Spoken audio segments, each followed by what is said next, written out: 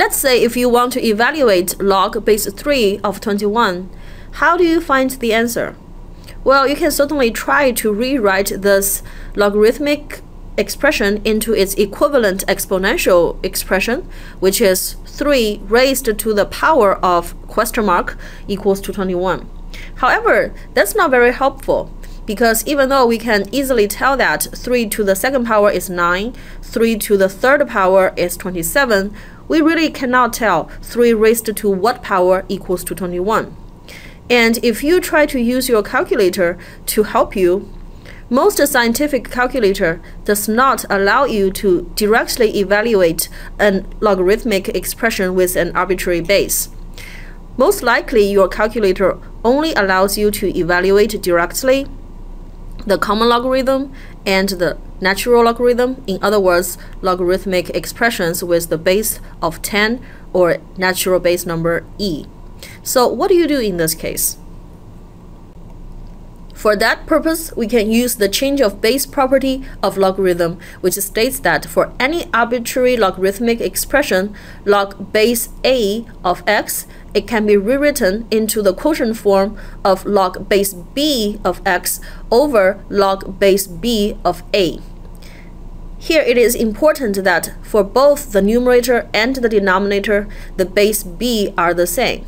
And since both a and b are the base constants for a logarithmic expression, they have to satisfy that they must be positive, but also they cannot be 1. And for x, x must be positive.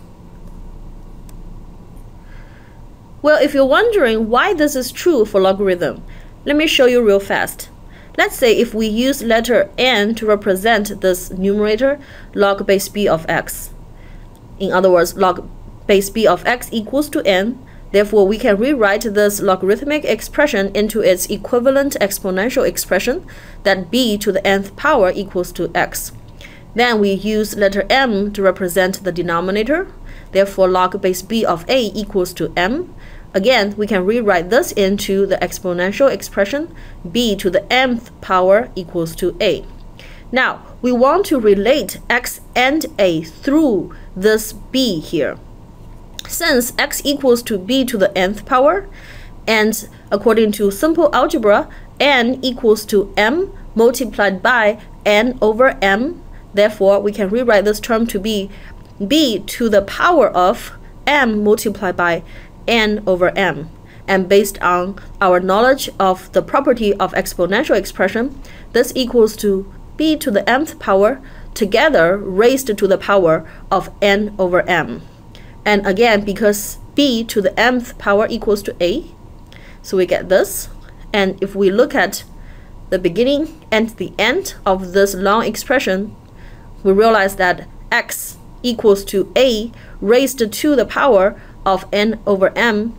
This is, again, an exponential expression, and we can rewrite this expression into its equivalent logarithmic expression to be log a of x equals to n over m.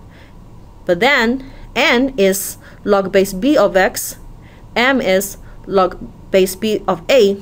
Therefore, substitute them in, we get the change of base formula. When you apply the change of base formula, you can choose b to be any arbitrary base, as long as it's positive and it's not 1. However, for convenience, we would like to choose the base of 10. Therefore, your arbitrary logarithmic expression, log base a of x, can be written as the quotient of two common logarithms, log x over log a. Or we want to choose base of e, the natural base constant. Therefore, again, your arbitrary logarithmic expression can be written as the quotient of two natural logarithms, lnx over lna. And the reason is really simple. As I mentioned earlier, most calculators only allow you to evaluate directly common logarithm or natural logarithm. Therefore, now by using the change of base using base of 10 or base of e, you have a way to evaluate arbitrary logarithmic expressions. Let's apply the change of base formula that we just learned to evaluate log base 2 of 8. And of course, you might be able to tell already that this equals to 3. because 2 raised to the third power equals to 8. Well, let's still use what we've learned just now to verify this method would work.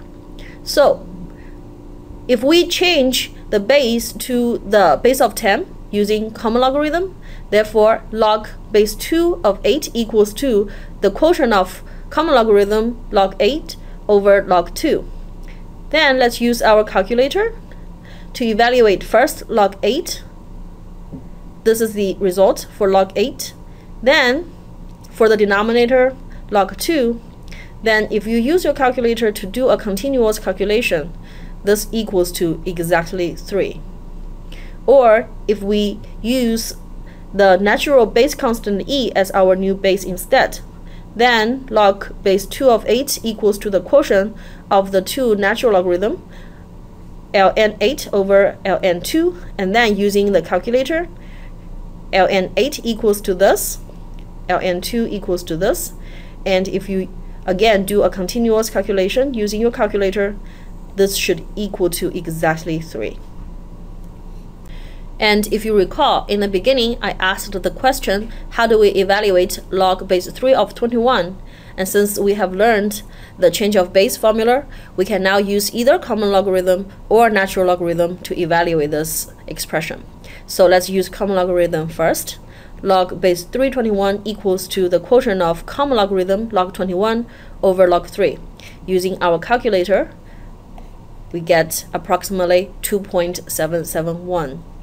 Or if we use the natural base constant e, this becomes the quotient of natural logarithm ln 21 over ln 3. Again, using our calculator, we get exactly the same answer, approximated to be 2.771. If you remember, I said earlier, 3 raised to the second power is 9, 3 raised to the third power is 27. Therefore, you expect the answer to be somewhere between 2 and 3. And 2.771 is a very reasonable answer.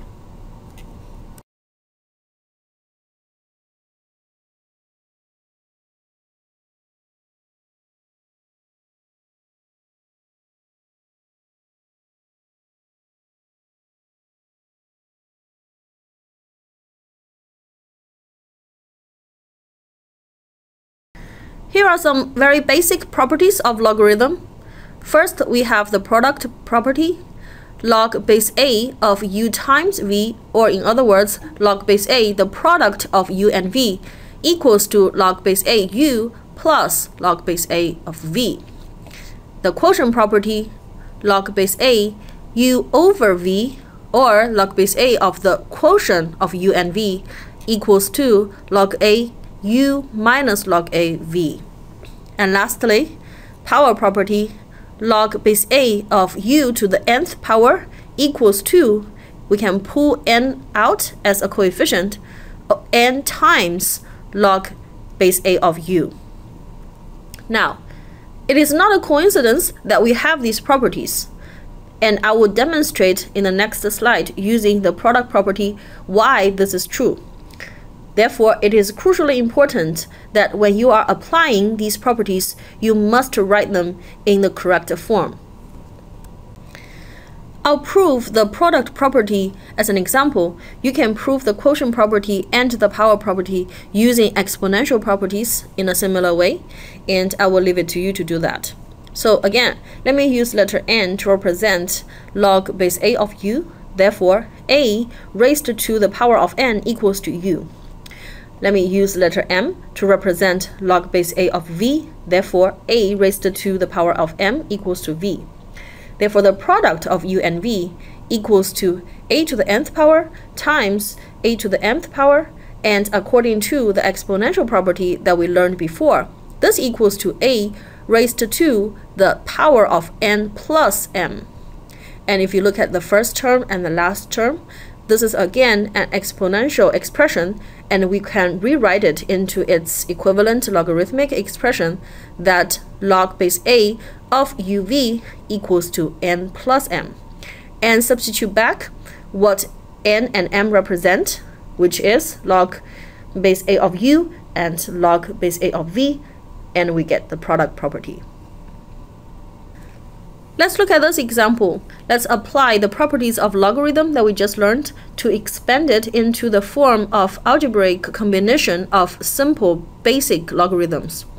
So first, let's apply the quotient property to rewrite it into the subtraction form. Keep in mind that square root means that a number raised to the 1/2 power. And then we can apply the power property to pull out the exponents 1/2 and 2 as coefficients and write them in front of the logarithm and get this. And then for the first term, we can apply the product property to expand it in this form of addition.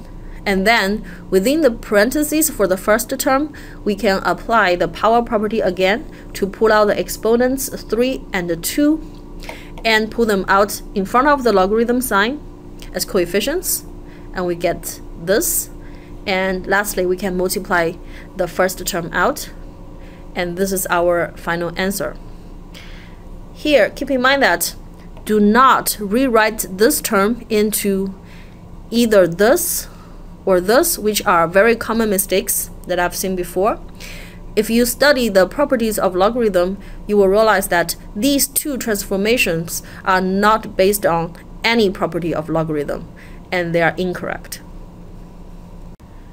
For this example, we can use the properties of logarithm reversely to condense this expression into one single logarithm expression. So for the first term within the brackets, we can use both the product property and the quotient property reversely to rewrite it into this form. And then we can use the power property reversely to move this coefficient 2 in front of the logarithm inside the logarithm as exponent. And then we can use the quotient property again reversely and then rearrange, and we get this single logarithm expression.